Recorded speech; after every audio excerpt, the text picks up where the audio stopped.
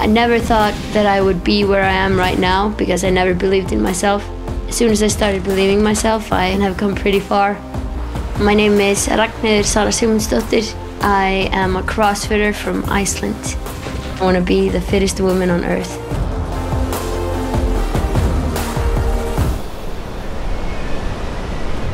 I love Iceland because of its roughness and uniqueness. It's not like any other country that you've been to.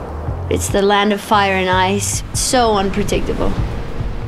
I think CrossFit is just a variation of everything. It's a mix of endurance, it's a mix of skill. You have to be good in everything, and that's how we get the title, fittest on earth. The beaches in Iceland are so beautiful. They're so unique.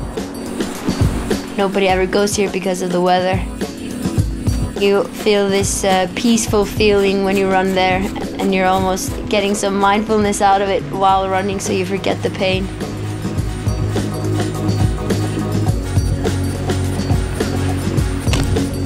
You realize afterwards, wow, you can't do this anywhere else.